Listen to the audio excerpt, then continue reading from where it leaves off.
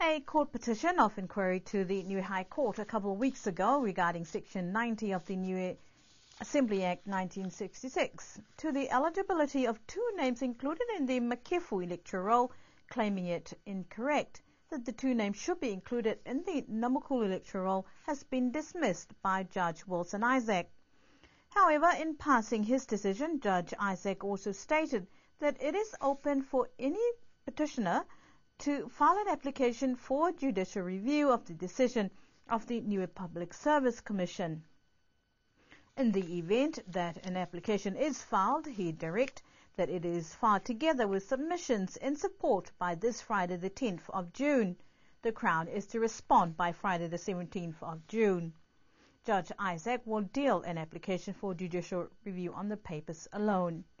The petitioners this afternoon said they will file an application for judicial review by the end of the week. We'll bring you more on this story in our future news bulletin.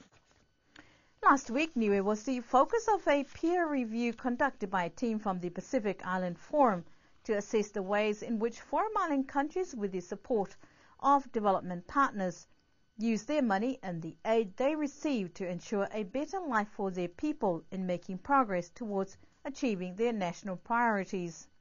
The peer review team spent a week on the island in discussions with various key stakeholders in the peer review process. A process adopted by all member countries of the forum, where counterparts from other countries review relationships between countries and the development partners through a mutual exchange of experiences and highlight lessons learned from the review process. The peer review process clarified a number of presumptions and identified a number of significant challenges faced by countries. We spoke to the Niue peer review team leader before they departed the island on Friday about their views on Niue's special situation and strategies to addressing gaps in the system. Your country has a very special situation. While you have geography on your side with quite a big land mass, you don't quite have the numbers in terms of human resources to be able to effectively and efficiently address the challenges that you face as a small island country in the Pacific. And what we have offered, as we have stressed to the government, is not a prescription of what should be done, but simply to offer suggestions as to options on how Niue can itself address the constraints and some of the obstacles that remain, and keeping them from taking the process forward. You will find that the situation is your departments are having to contend with a whole number of projects, discrete projects that are to be implemented in isolation.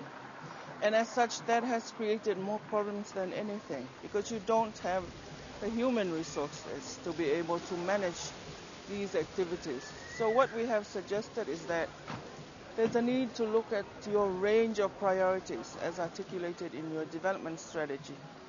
And perhaps there is an opportunity to repackage them so that you have a number of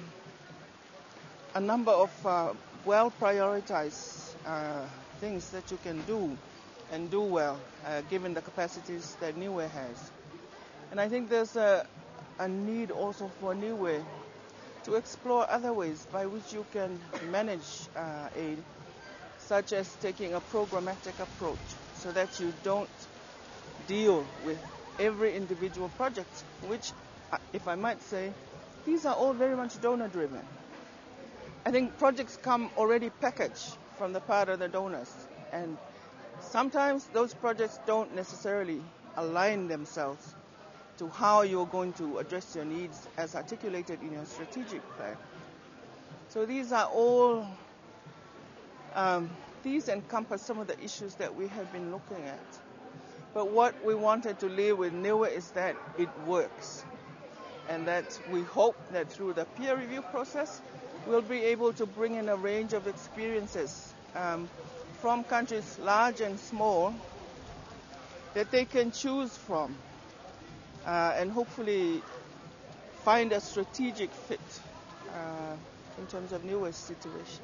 Naumea Simi says that it is hoped that through this process, countries can strengthen partnerships and develop frameworks to include mutual agreements in terms of commitments and obligations of countries and donors. The proposed aid coordination unit will also have to be strategically located, but that is a decision for government to make. A representative from AusAid was also part of the peer review team, and he said the biggest challenge for a small country like Niue is to get into the driver's seat, and that it should come up with strategies that will allow it to negotiate assistance from development partners as equals. The report on the Niue peer review team is expected to be finalized within 6 weeks of completing in-country visits and will be presented to the government of Niue. A court ruling 2 weeks ago on one of the most popular night spots on the island to evict the owner of the bar has been given 2 weeks to vacate the premises. Today, Matapa bar owners started removing their personal properties from the premises as ordered by the judge of the Niue High Court, Wilson Isaac. The dispute on who is the rightful owner of the property continues, but it is established also that the village council of Hikitawake are the recipients of the Matapa premises. Owner of Matapa's bar and Member of Parliament for Hikitawake, Mr. Opili Talafasi, said he is sad that the result of hard work and potential development for the village has come to an end, but they will reopen their business tomorrow at the old premises. At this stage, it is unclear what decision the village council would take on its premises. A continuation of climate change dialogues that took place in Niue a couple of months ago saw a new direction by Australia and SPREP to include other small island developing states in other regions, the Caribbean and the Indian Ocean, in its focus to establish a robust plan in tackling climate change, adaptation and disaster risk reduction plans. The conference in Samoa was attended by over 150 participants from many small island developing states, discussing issues and reviewing addresses on how to tackle the challenges faced by SIDS. Some of the challenges is to relook at lessons learned and continue to establish mechanisms to overcome them. As one participant from the Seychelles said, their voice in the African continent is muffled by those bigger countries with different priorities than theirs. Coupled with piracy issues, the Seychelles continue to struggle.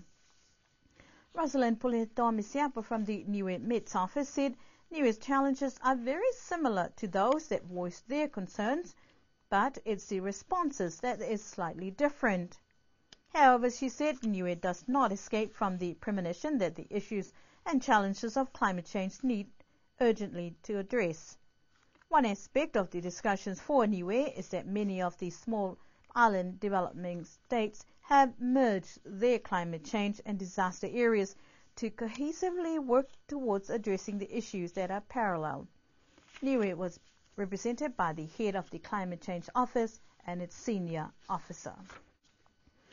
The island's cricket season ended on Saturday with a victory to Tuapa Uhumotu won by a narrow margin against Tamakotonga.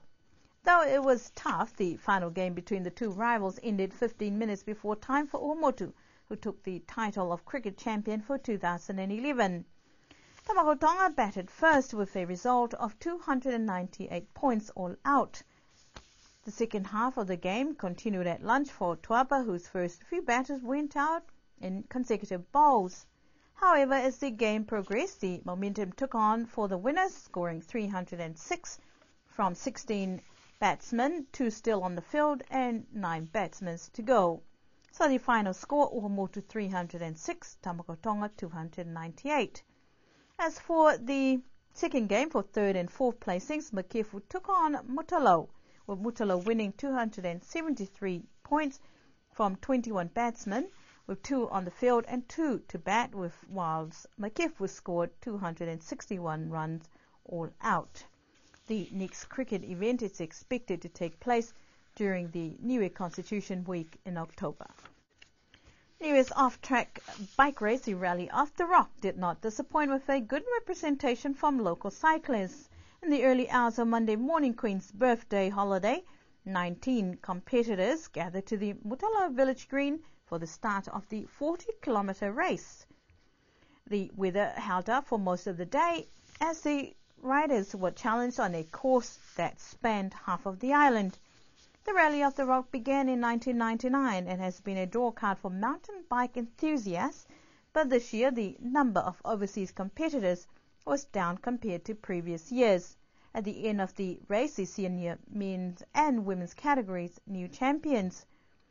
In the senior men's category, taking out top honours was Willie Sanitelli with the best time overall, 82 minutes and 38 seconds, followed closely by Des Hipper, 93 minutes, 57 seconds, and Alentano, 98 minutes with 22 seconds. The junior men's Thomas Peter blitzed his competition, coming first with a time of 82.47, just a few seconds shy of the overall winner, followed closely by Janam Hopotoa, 83 minutes 39 seconds, and Bob Morris with 90 minutes and 36 seconds. In the women's category, the title was claimed by Canadian Stephanie Verily, 108 minutes and 2 seconds. Last year's winner only a few seconds shy of top spot. Jade Pusimani had to settle for second with time of 108 minutes 11 seconds, and Di Morris in third, 121 minutes and 6 seconds. The prize giving in barbecue was held at Washaway Cafe. And to end our news bulletin for tonight, the Mutala Uluvehi Marine Day was a hit despite choppy conditions at sea. The weather was not kind for the eager fishermen and women who turned up in the early hours of the morning, only to find waves crashing down on their dreams to catch the big one.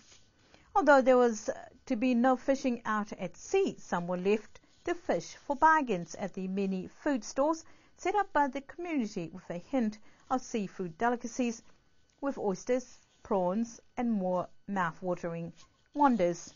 The event, organised by the Village Council, aiming to bring together people to a historical spot for some fun time out, and although the essence of a marine day is to head out and catch some fish or see delicacies, the day will not be dampened by this minor hitch. The hope for next year is that the conditions will be more favourable for some action out on the water. That's our news bulletin for this evening. Good night.